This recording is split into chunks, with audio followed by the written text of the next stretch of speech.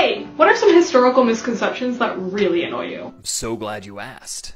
My biggest pet peeve is probably how ancient Romans are portrayed in television and film. They're always portrayed as the ancient equivalent of like the European 17th, 18th, and 19th century empires, which is incredibly untrue. I mean, did the Romans do absolutely horrific things? Yes. But so did pretty much every other civilization in antiquity, and the Romans just get the most flack for it for some reason. Also, Romans didn't outright just conquer territories, much like they're portrayed in the media. Especially during the Roman Republic era, it was usually a slow and gradual process with minimal changes to the everyday person. Instead of swearing allegiance to some random king, you now swore allegiance to the Senate and people of Rome. It's only the notable exceptions, like Carthage for example, that stick out. Hey, what are some historical misconceptions that really annoy you? Marrying young girls was considered normal or like even common in the early modern period. It just isn't. If you were caught having gay sex in the early modern period, you would die. You would like go to trial, but you most likely will be fine. The cases where they died, it seems like there was other shit going on, to be fair. People didn't have sex before marriage. They definitely did, because marriage is a concept that's changed. So like once you said you're gonna marry someone, the intention is there and you can have sex. So yeah, a lot of people did have sex before marriage in our concept, but they would be married if like they thought they were married. That people used to work really hard all the time. They were farmers, they did do a lot of practical work often, but they had a lot of time off, and they most likely worked less than we do now. So, what are some historical misconceptions that really annoy you? I have a few. But my favorite, because it's just so easy to disprove, is when people try and tell me women didn't wear pants in the 1950s. Like, okay, Jenny from Nebraska, you want to come onto my account and history check me? Let's talk about the pants women wore in the 1950s. 1950s women wore all sorts of pants for all sorts of different occasions. These styles ranged from jeans to trousers, and they even had something called a hostess gown, which was part pants, part skirt, and was often worn for cocktail parties.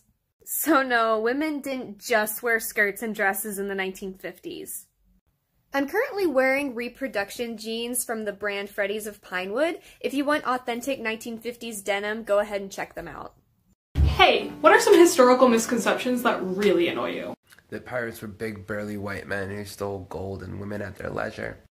Most pirates were gay. You couldn't be openly gay and serve in the English, French, or Spanish navies, so you fucking left your ship to go be gay on a different ship.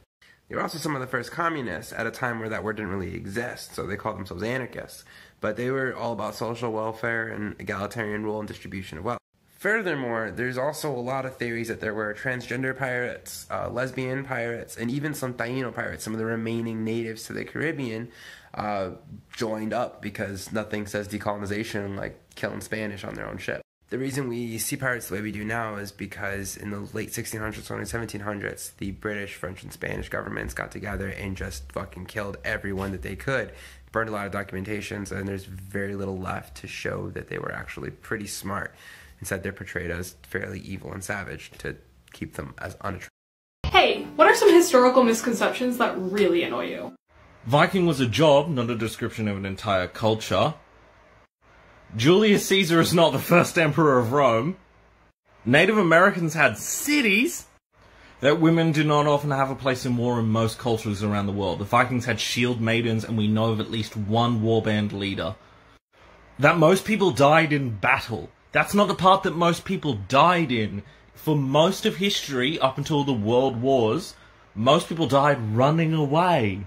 That Cleopatra was Egyptian. She's a Greek descendant of Ptolemy, one of Alexander the Great's generals. That Thermopylae was fought by 300 dudes. There was like 1,500 other guys there holding the last stand, and there was an entire naval battle happening offshore so that the Persians couldn't just land a bunch of troops right next to the Spartans and kill the fucking lot of them.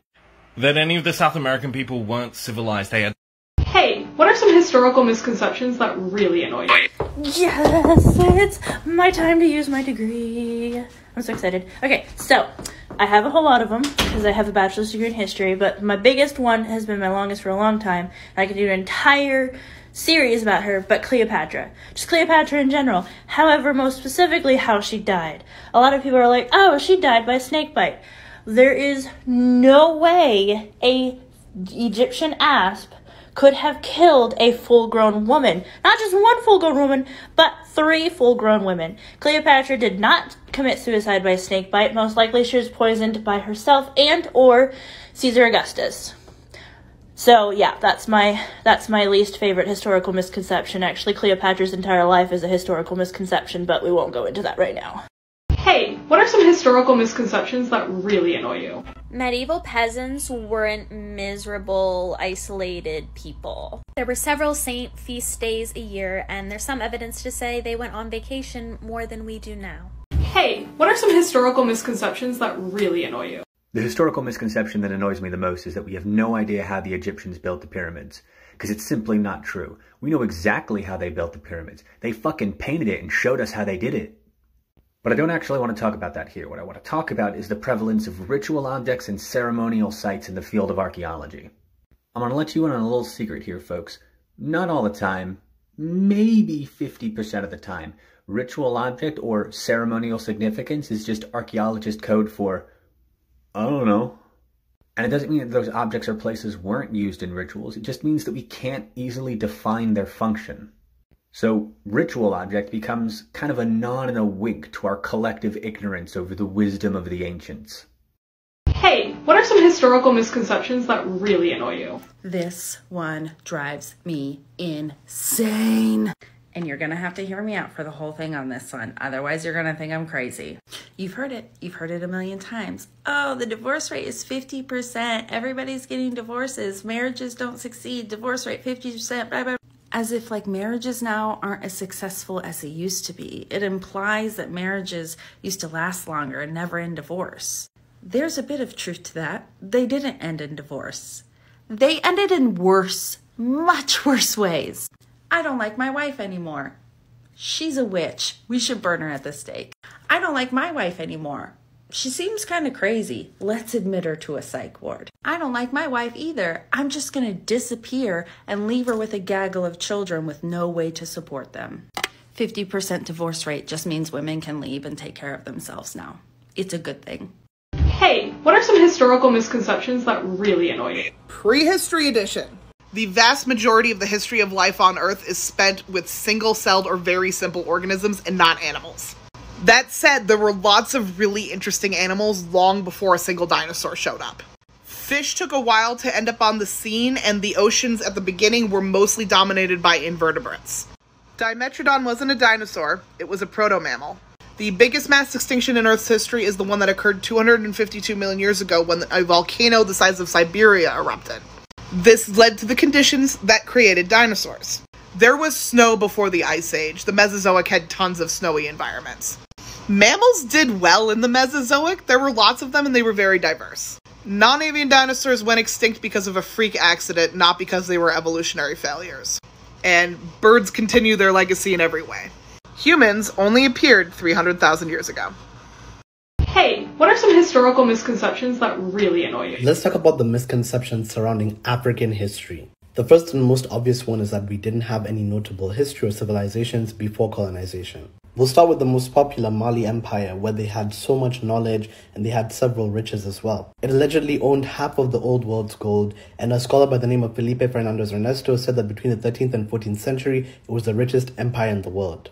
In Timbuktu, where one of the world's first universities was actually built, Leo Africanus said that one of the highest pricing goods was actually books. I see many unwise people try to troll Somalia for the situation that it's in today, but do people know that Mogadishu used to be the richest city in Africa at one point in the medieval period? Under the Ajuran Empire, they were able to amass a lot of wealth, and they were able to even trade with the Chinese. They also successfully defended against the Portuguese invasion 2 times. Alfred Dapper, a Dutch traveler, compared the Kingdom of Benin in West Africa to Amsterdam. This kingdom also may have been one of the first places to have street lighting around the world. Hey, what are some historical misconceptions that really annoy you? It has to be the argument that our own people sold us into slavery. Now, mind you, slavery did exist in Africa before the colonizers got there. And yes, we did have our own persons in slavery. However, All right, no, so the system of slavery that was in Africa is based on debts. So I owe you, say, $500. I don't have $500 to pay you, so I am indebted to you, and then by so doing, I give you my time, and once that debt is paid off, then my slavery is basically over. So when persons try to defend chattel slavery, which is what persons in the slaves in the Caribbean and America went through, the whole whipping, beating, no money kind of thing. When people try to defend it with that statement that black people sold our own people into slavery, that is not what they signed up for. That's not the contract they signed.